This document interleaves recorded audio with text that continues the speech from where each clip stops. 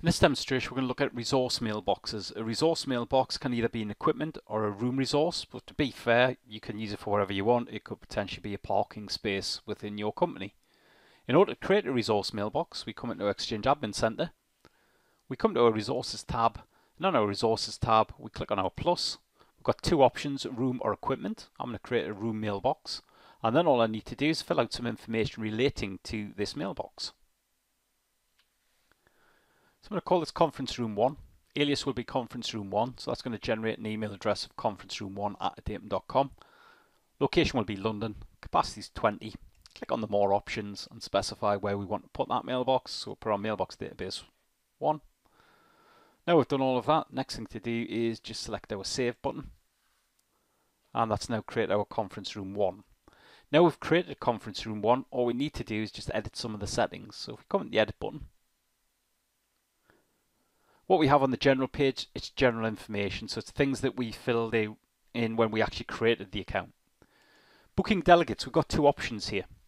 We can either accept or decline booking requests automatically, or we can select somebody who will be responsible for accepting or declining the booking request. So that could maybe be the office administrator who's responsible for looking after all the rooms.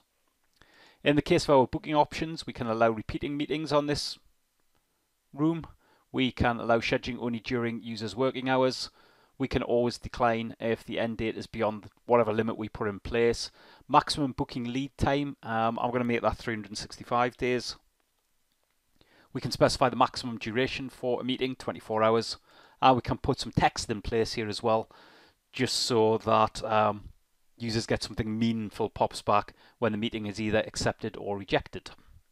So what we're going to do is we'll just enter some text in here.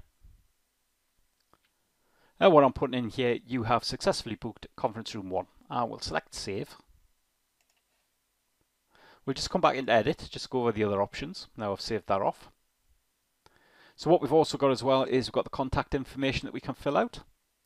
We can see the email address that's been generated. We can put in mail tips, so this is what users may see before they actually send the email. So I could put something in there relating to if this was delegated, that you have to wait for a response coming back from the delegator.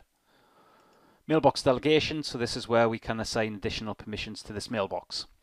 We're not going to bother modifying any of that, so I'm happy with the modifications I'll put in place, so I'll just cancel off those additional changes I've just made.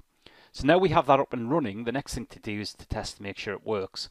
And to do that, we're just going to move over to the client machine and we're going to get our user Nathan to actually put a meeting in that room. So we're logged in as Nathan, so we're just going to come to new items. We're just going to go for a meeting. What we have is we have an appointment here, so we can just fill everything out. But if we want some assistance to ensure that we're not booking a room that's already in use by somebody else, we can also use our scheduling assistant. So in the case of our scheduling assistant, we can add in attendees and we can add in rooms and we can specify times as well within here. I'm just going to do it through the appointment. So what we're going to do is we'll add in administrator. Subject at this point here will be sales meeting. What we'll do is the location will be, if we go for our rooms, we'll do a conference room 1. And then what we'll do is we'll just specify a time. So we'll specify the time to be, let's start the meeting at 10 AM and we will finish that meeting at, let's say, 12 PM. Now we've done all of that. Next thing to do is to send the message or the meeting request. So we'll select our send button. That's now going to send it off, and what we should see within a few seconds is we should see that the meeting request was accepted. So that is the auto accept and reject.